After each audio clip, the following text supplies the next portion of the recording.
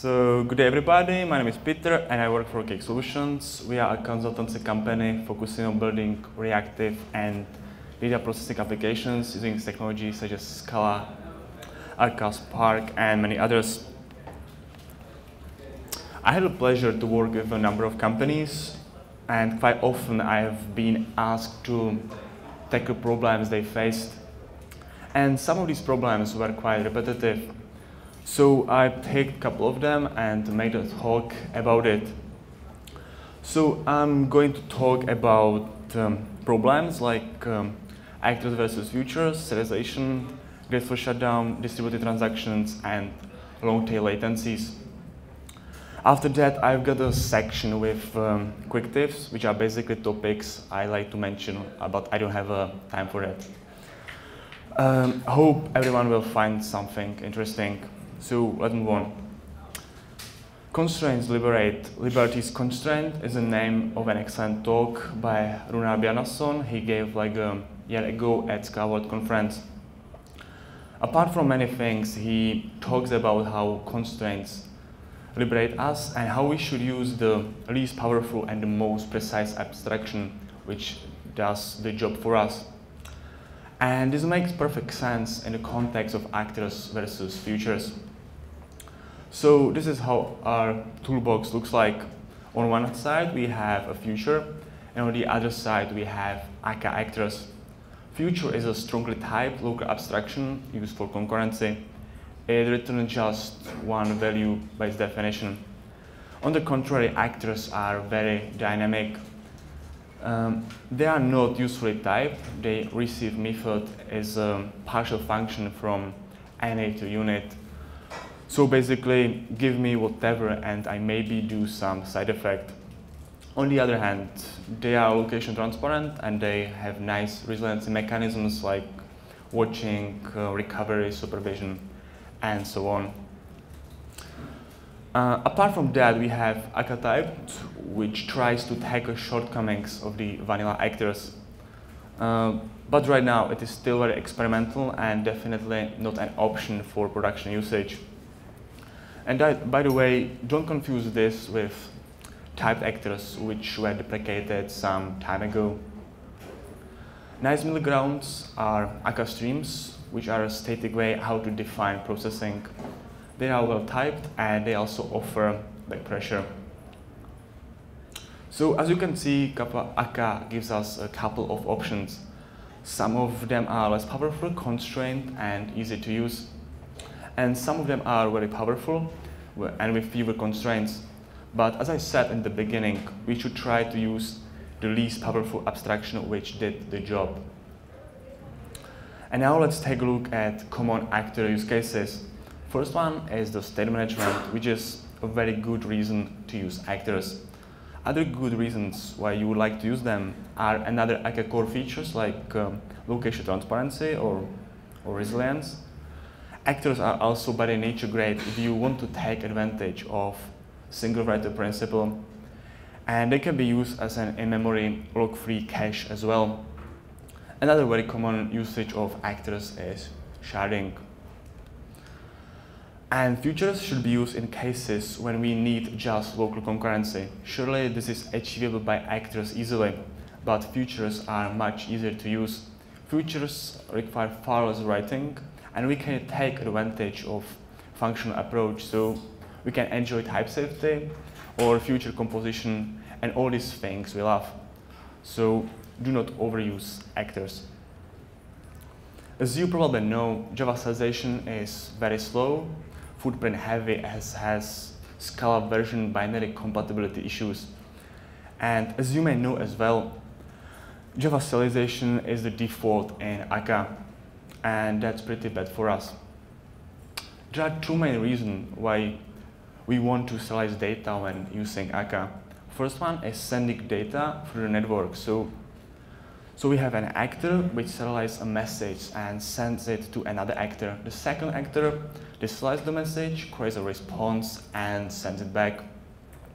This round trip is often called ping-pong test and is often used for evaluation of serialization libraries. The second example is persisting data into local storage. Therefore, serialization is very important when working with aka persistence, for example. So let's have a quick look at this graph. It compares round trips of various serialization libraries. I'm pretty sure it is very hard to read, but so I added the arrow, which shows us where the Java implementation stands. And this graph shows us the footprint size. As you can see, the last spot. By the way, if you would like to see sources of this, they are in the references slide in the end.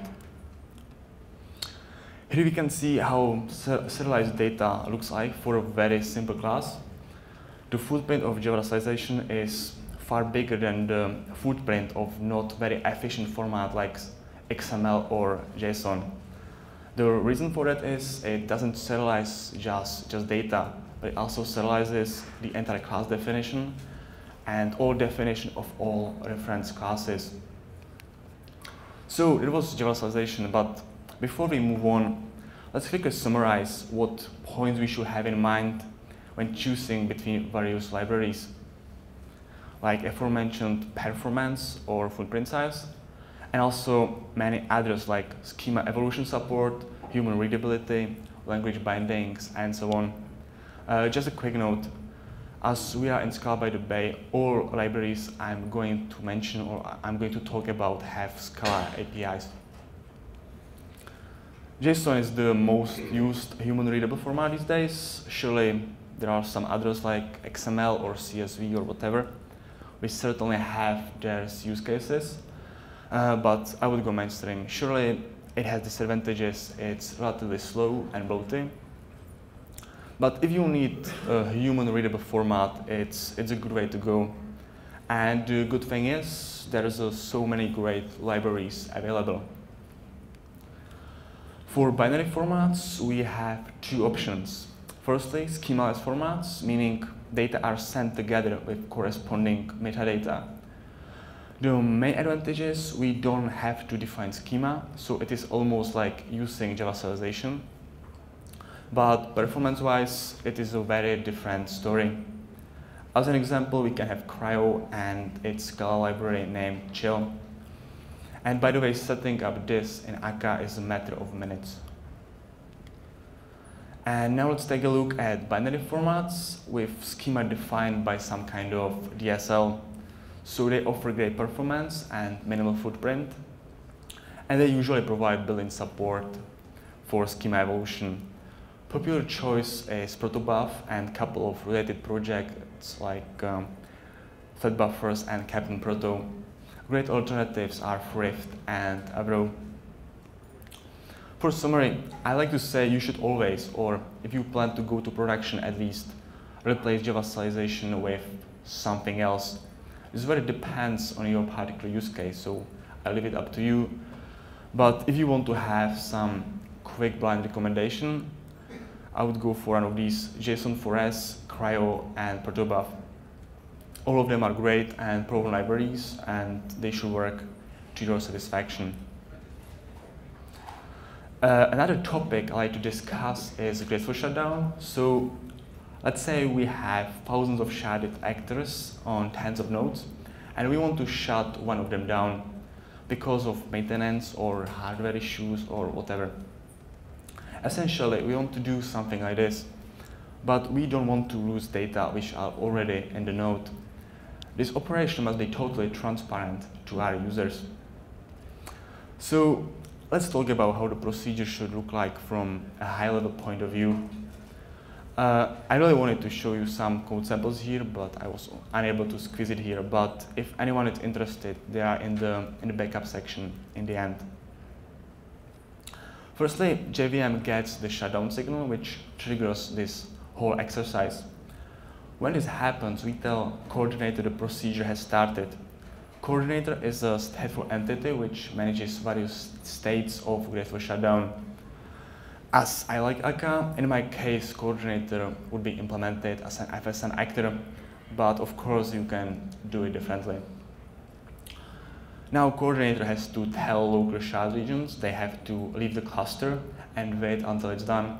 So it has to send a graceful shutdown message and watch their lifecycle updates. When it is done, coordinator asks the node to leave the cluster and gives singletons a grace period to migrate. Unfortunately, there is no callback for this, so it has to wait a specified amount of time. Finally, we can kill coordinator, shut down the actor system, and let JVM to be terminated. At some point, you will have to add messages for interaction with your sharded actors. Just a quick note, if you want to stop actor gracefully, use passive wait. If you need to stop it immediately, use context.stop. And the last thing I want to mention is the priority mailbox. It's good to have it because it allows your graceful shutdown / common messages to be handled in priority. But basically, it maintains two queues, one for normal and one for priority messages. And it may also respond with something like the node is shutting down, so the message can be resent to another node. So let's have a quick summary. We usually don't want to lose data. Sometimes it's fine, but most of the time we do care about it. The implementation itself, it's not that hard, but some knowledge is necessary.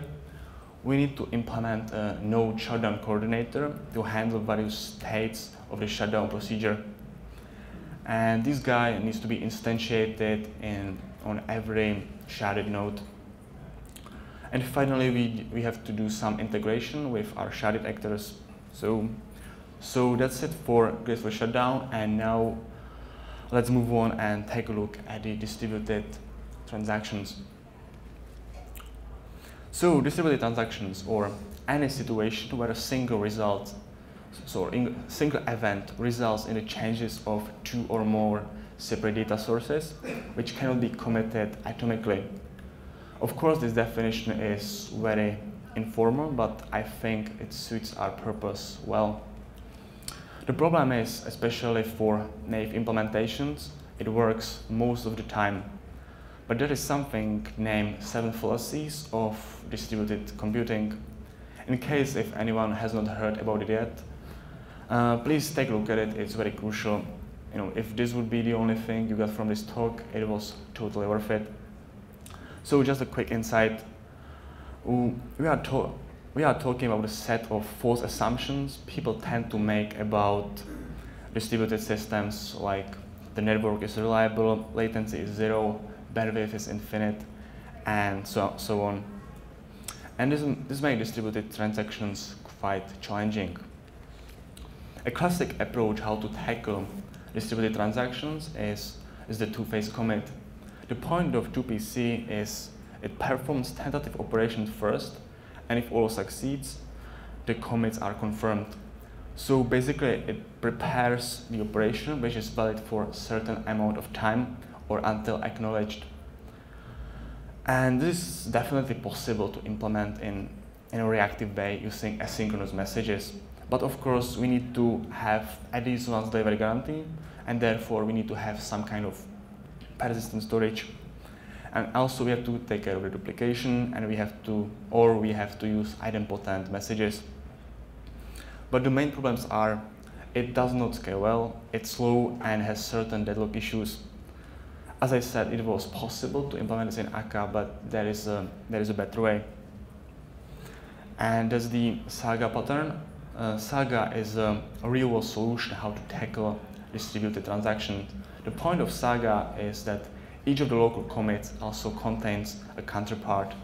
The counterpart is compensating action of the corresponding transaction. So the textbook example is that we have commits or sub-transactions, if you will, like book a hotel, rent a car, or buy a ticket, with compensating actions like cancel the hotel or the car or whatever. And if something goes wrong, we apply all compensating transactions and reverse the transaction. Again, we have to take care of requirements like at least once delivery, the duplication, and so on. But this is the way you should go. But there is an alternative option. try to avoid distributed transactions where possible, meaning that every business event needs to result in a single synchronous commit, and the other data sources could be updated asynchronously. So basically, we are going to give up all or nothing approach, and we are going to introduce eventual consistency in our system. And this is often the best thing you can do. So the outcome of this section should be: distributed transactions are hard, expensive, fragile, and do not scale well, and should be avoided where possible. If you cannot avoid them, go for the Saga pattern-based implementation. And now it's time to take a look at long-tail latencies. So consider a system where each service typically responds in 10 milliseconds, but with a 99th percentile of 1 second. The distribution could look like this. Latencies we would expect are green, long tails are orange. So the 99th percentile could be like 30 times slower, and in case of 99th percentile, it could be like 50 times slower. And this graph, by the way, also shows us how important it is to study whole latency distributions, not just means. Using means only, the problem could be overlooked easily. The 99th percentile of 30 millis means that one request in 100 experiences 30 millis latency instead of expected, let's say, 1 millisecond. Moreover, most of our systems are distributed microservices, so one request can create a bunch of other requests in our system. For example, let's say one client request generates 10 sub-requests, and assume there's a 1% probability to hit a slow service. So we got 9.5% chance the request is affected by the slow response. Long tails can be caused by various reasons like hardware or network issues, misconfigurations, architecture or implementation problems, and so on. But it's important to realize it's not just a noise or some peaks or whatever, it's a real problem. Usually, when the first thing we do when we are facing a problem is try to sort it out. We try to narrow it, isolate it, and tackle it, and so on. We all know this. But this is usually not that easy. Actually, tackling these kind of issues in a distributed environment is very hard. But I don't want to talk about it today. I want to talk about tolerating long tails in a similar way how we tolerate failures. There's a bunch of various approaches, so let's have a very quick look. Hedging requests, meaning sending the same request to multiple servers and use whatever comes back first. Just a very important note: to avoid doubling or tripling your load, do not send the hedging request immediately, but try to wait until the original request has been outstanding for more than like 95th percentile. So additional load should be around 5%, but long tails should be shortened significantly. Then we have tied request. It means instead of delaying before sending out hedge request, we enqueue requests simultaneously on multiple servers. And we tie them together with the information about the others. When the first server processes the request, it can tell the others to cancel it from their queues. In a real Google system, this reduced median latency by 16%, and the 99th percentile was reduced by 40%. Selectively increase replication factors. This one is pretty obvious. Try to have more copies of things which you find more important. We can also try to temporarily exclude the slow machine from our operations. Since the problems might be temporary, we can continue send shadow requests to the machine and monitor it. If the problem disappears, we can put it back. Consider good enough responses, meaning responding with incomplete results in exchange for better end-to-end latency. And also the last one, hardware updates can be the fastest and reasonably cheap way to tackle the problem. So consider this as well. So that was the last topic I wanted to talk about. But before I finish, I got just a couple of points I'd like to mention at least, aka haven't enough time topics. The first one is monitoring. Monitoring is very important. Try to implement it as soon as possible, not when performance tests 2 weeks before production goes wrong. Secondly, network partitions are real and surprisingly common. And also, split brain resolver is a must when implementing distributed system. It is very funny when you don't have it and you face split brain scenario with persistent actors or cluster singletons on board. Blocking, this one is quite tedious. Try to avoid blocking when possible. If you need to block, use dedicated dispatcher or thread pool for that. Most of the time, a single actor by JVM is all you need. Akka provides nice bulkheading features, so use them instead. For error handling, try to take advantage of supervision. And now it's time for a question, but I'm afraid I'm a little bit late, so if you have any, try to find me. Yeah, no, sorry, we don't have time for questions. These 20-minute sessions are tough on presenters, so good job getting through all the content there. Yeah, thank you very much. Yeah.